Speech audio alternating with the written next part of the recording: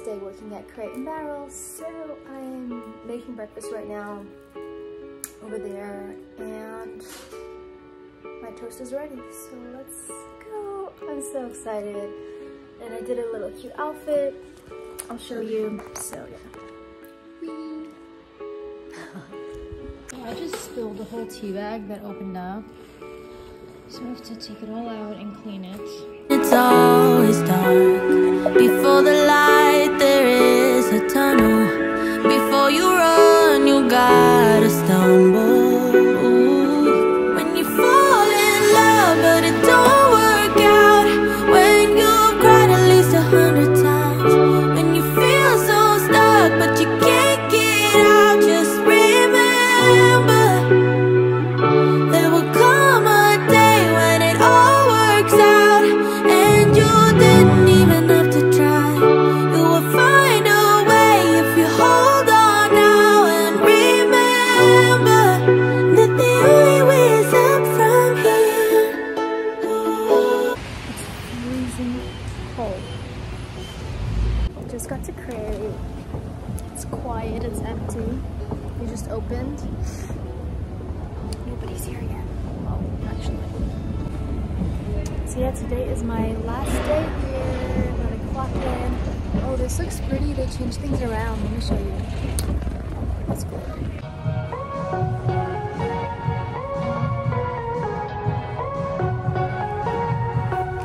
This is what we do when the store is quiet. Now I'm here all alone again. You remember I call you. You were talking in riddles. Now you're lying to me again. You think I'm going crazy, but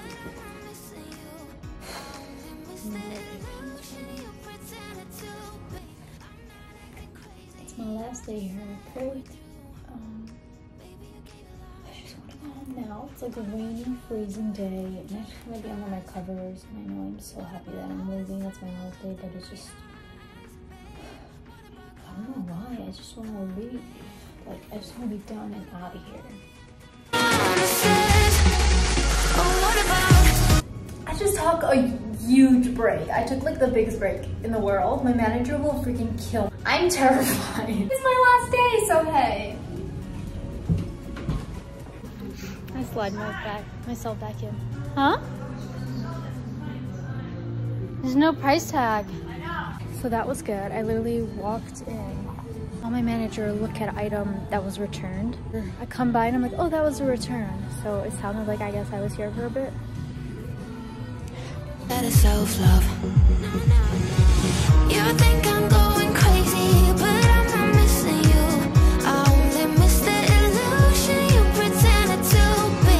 I'm not acting crazy, I just said we're through. Baby, you gave a lot. What about trust? What about all this time? I'm home. Welcome back. It's been a while.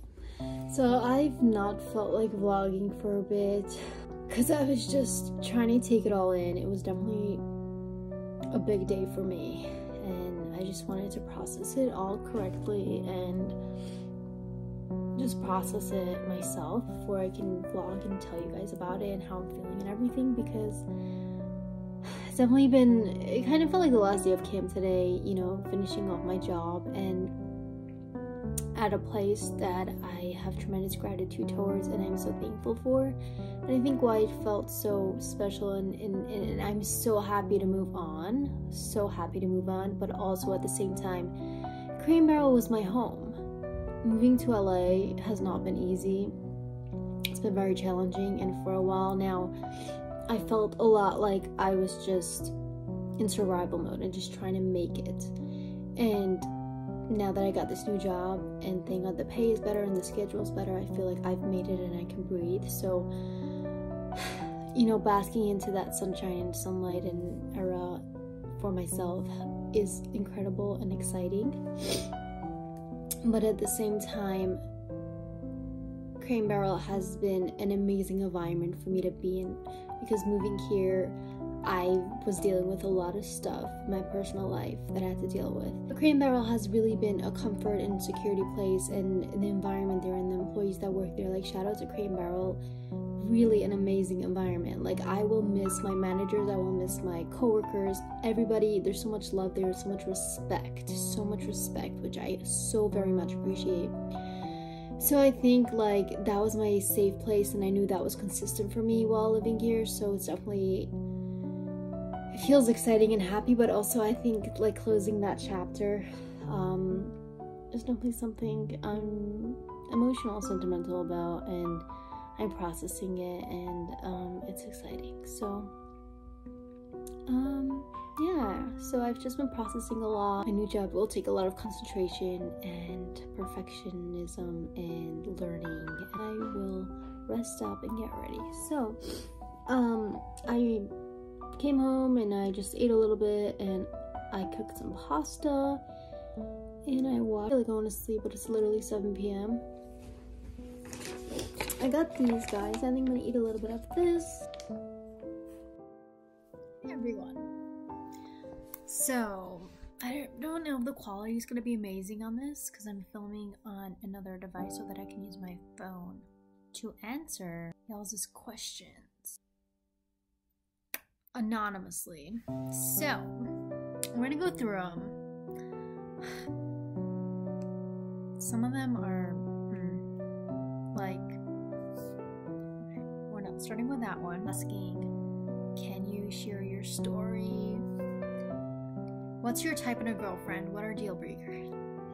Okay, we should start answering questions because otherwise it's fine. I'll start with this one. What's your type in a girlfriend and what are deal breakers? My type, I wouldn't say I have a type. I would say it's more like, I do maybe have a type, but somebody who can appreciate me, somebody who is very thought out and in tune with their emotions and themselves, somebody who's really hot and pretty, and somebody, really appreciation is like my most important thing, like someone who can really appreciate and validate me, because I feel like I do a lot in life, and I would want somebody who can appreciate that and share the journey with me, and someone who I can appreciate and love on and live a life together. I have a huge crush on you. Tell me.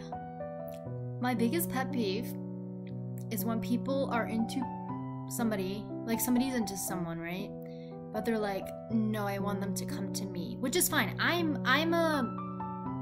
would initiate, but I know some people like will be like, no, I want them to come to me. Dude, maybe they're thinking the same thing.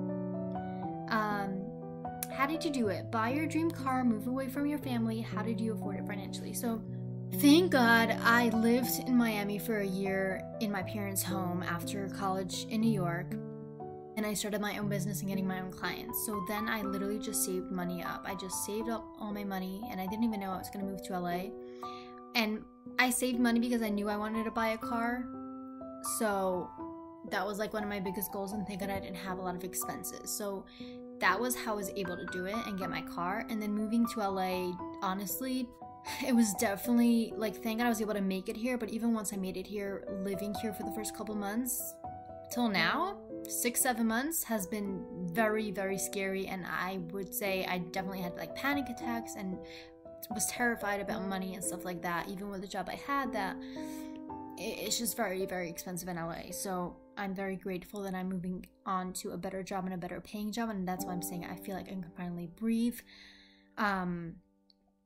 So yeah, that's my answer. That thank God I had that year where I was able to save money up and not worry about rent and stuff like that, and I was able to move out. But I do definitely encourage people, if they want to move somewhere, especially to LA, save for sure $10,000, maybe aim to have like $20,000 to move out. What's in your Spotify top songs? Fletcher is definitely always my top. Love your style, love your drive to work and hard to get places. Thank you. I really appreciate that.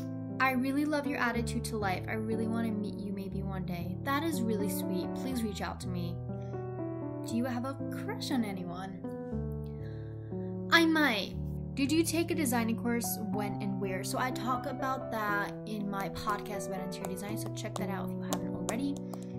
But I did take a course at TTI in Brooklyn 2 years ago.